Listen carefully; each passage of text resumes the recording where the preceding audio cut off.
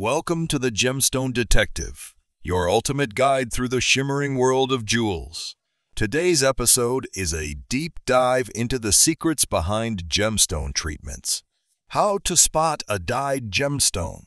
Let's embark on this colorful journey together. Dyeing gemstones is an age-old practice.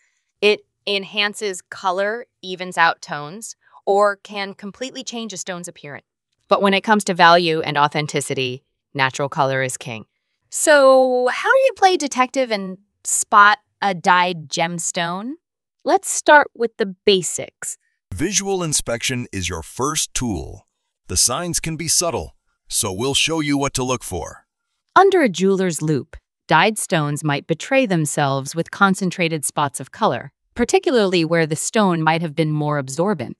Some dyes also react peculiarly under UV light. They might fluoresce, emitting a glow that nature's palette doesn't include.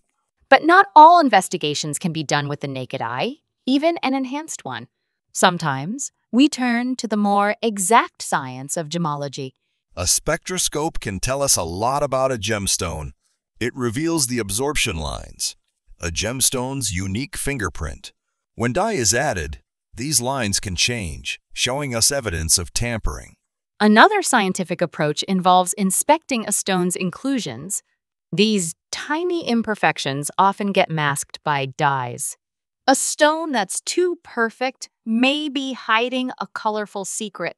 The hot point test is a last resort, and it's not for the faint-hearted or the cherished stone. It involves applying heat to see if any dye bleeds out. But caution, this can damage the gem. Our final tool is knowledge. Certain gemstones are infamous for being dyed. Knowing which these are can help you stay one step ahead. But remember, if you're ever in doubt, a professional gemologist is your best bet for an accurate and non-destructive assessment. So, there you have it. Now you're equipped to be a gemstone sleuth, hunting for the truth in a world full of color.